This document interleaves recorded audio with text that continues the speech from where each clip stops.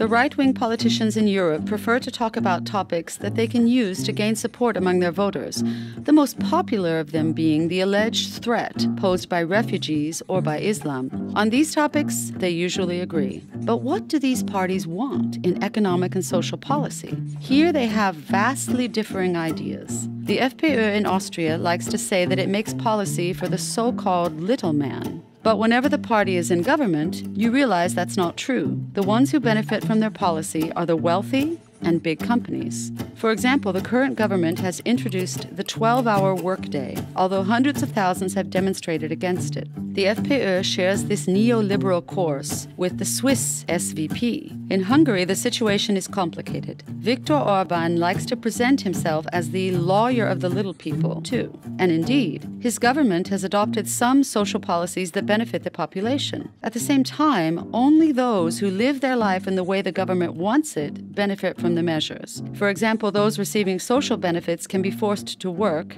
The Fidesz is trying to encourage women to have as many children as possible through multiple financial incentives and assistance. The AfD in Germany is a divided party in terms of economic and social policy. Many agree with the neoliberal course of the parties in Austria and Switzerland. However, in East Germany, some think the AfD would do better to present itself as the Workers' Party. For this position, the PIS in Poland could be a role model. For example, they introduced a child benefit, lowered the retirement age, and started a housing program. These measures are one reason for the great support for the PIS within Poland. One might at first think that the RN in France is a left-wing party. They call for a higher minimum wage, contain financial markets, and raising taxes for the rich.